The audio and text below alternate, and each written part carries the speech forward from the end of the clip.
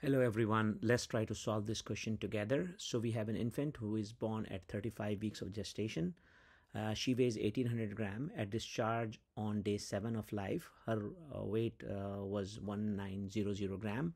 Which of the following is a true statement? Pause the slide and take a look. Okay, and let me just walk you through different definitions.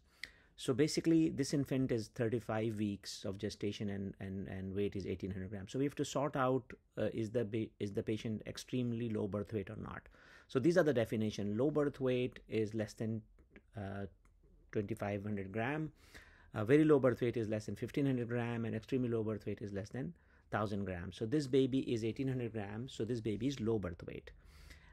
What about the appropriate for gestational age is small for gestational age, large for gestational age? So basically, this is the graph. Any baby lies above the 90th percentile is LGA. Anybody lies below the 10th centile is SGA.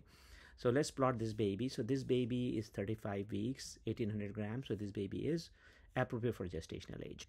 Now let's go and discuss about is she corrected, her corrected age is 7 days or not. Remember that corrected age starts after 40 weeks. So this baby is not there yet. So this baby has a chronological age of 7 days. Now what about, is this baby early term? So again, the definition is this baby is 35 weeks. So this baby is late preterm. So the answer is she should be labeled as late preterm. I hope this helps. Have a good day. Bye.